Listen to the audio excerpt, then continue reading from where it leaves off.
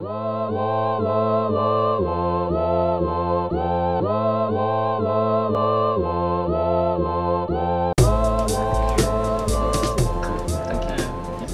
hi, I'm James. I'm a recovering Java programmer. It's been 3 days since my last line of Java code. So this is like a different talk because I was a different guy in this room for a bit of time. Oh, sorry, I hate microphones. I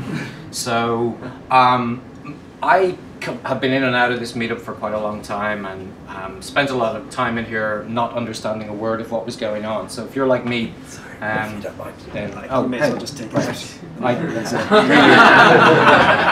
Can everybody hear me? If I don't, okay, no, all right, okay. So anyway, this is a quick talk, I guess, about what it's like to not be very good at JavaScript, not be very good or have thought a lot about browsers, and have to suddenly work in a project where it's really, really important. So if you're like me and you're sitting there kind of going, JavaScript, that's like a framework thing with the browser, then that's what I was like for a long, long time. So anyway, here we go.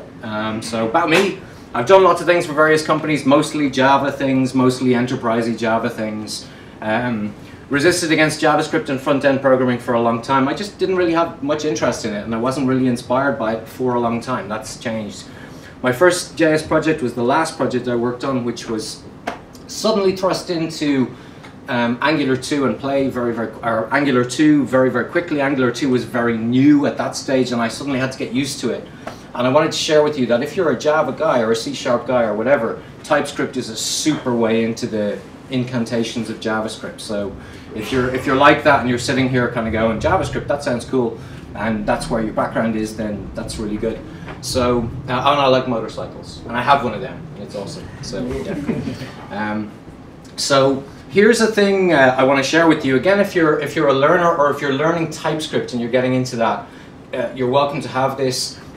It's a proof of concept I did for this project. The back end was Play. I chose Play as the back end because I was like, Node downloads thousands of files to your computer. I'm not using that. So it was really very basic. I was used to my Maven and all that good Java stuff, if you know what I'm talking about, some of you out there. So for me, I chose Play at the back end so that I didn't have to go through the complexity of learning all that stuff. However, it's a simple POC, but it demonstrates a ton of things. So you've got authentication in there, you've got two-way logging. We wrote a logging service that logs to the Play console and back in again, persistent to a DB as well. It's got all the basic Angular 2 TypeScript concepts. It's got ORM modeling using ebean, if you folks are familiar with ebean. And then all those good Play MVC patterns, if you guys like that sort of thing. Maybe you don't. Maybe this is the wrong room for that. So what it is, it's not particularly good. I just copied another blog and basically rolled it over and then added all these features onto it. But I didn't really care about it looking awesome. So it shows the patterns. It shows how to do that combination if you're into it. So okay. Why not Node? Well, I've said so. Mostly fear, mostly irrational fear, actually, if you want to know. So it seemed like there was an awful lot of files that were coming onto the computer. I didn't know who was maintaining them. There was really a lot of irrational fear. But why Play? Well, there's loads of good reasons to get into Play if you're on that side. LinkedIn are using it, The Guardian are using it. It's growing. It's copying a lot of what Spring was doing. And personally, I liked having Java at the back end. So what you need to use this, all these good things here. I'm not going to read that out. That would be a really boring thing for me to do. And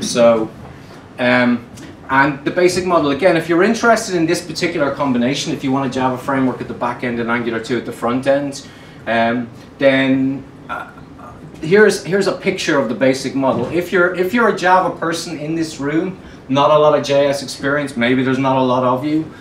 For me, it had a mustache. If any of you are bikers, there's this beard scale of difficulty thing in the biking world. So mustache is like, it's not too bad. It didn't take too long. So if you're like me, because no one ever gives a talk for the guy like me. It seems like, you know, it's kind of hard to come up and say, hey, I was learning and it was hard.